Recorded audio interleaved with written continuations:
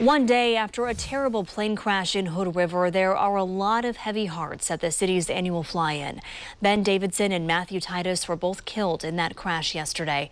Davidson was very well known in the Hood River community. He was the chief pilot at the Western Antique Aeroplane and Automobile Museum, where the fly-in is being held. Fox 12's Zach Anders reports.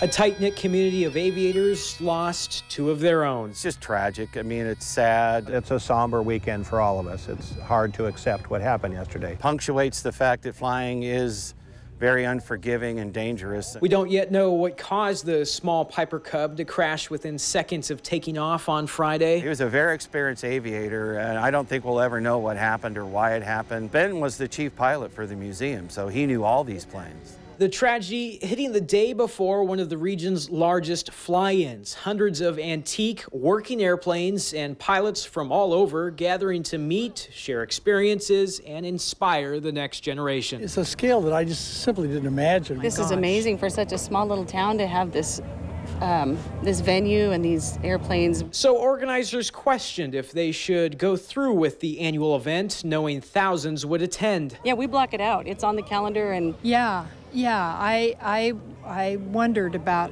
what the vibe would be here. That question didn't hang around for long. I think there's no question this is what he would have wanted. He would have been very disappointed if the event were canceled this weekend. I mean, Ben was an avid supporter. He was the chief pilot here at WAM. This was his dream. The decision yesterday was to continue with the event, and that's what Ben Davidson would have wanted. Those that knew them tell us they love to fly, and they love to preserve aviation history. Today, Addison Pemberton, who volunteers at the museum, flew the oldest Boeing airplane still able to take to the sky, giving kids free rides, doing what he says the museum was built for, what those pilots worked to preserve. Just before noon, a group of pilots climbed into their aircraft. If anything happens to all of us, none of us want aviation to stop. And took to the skies. Flying is still just an amazing experience. It's hard to put into words. Hundreds watched from below as the planes gathered in formation under the shadow of Mount Hood. Then, as they approached the same airfield where tragedy struck just 24 hours ago,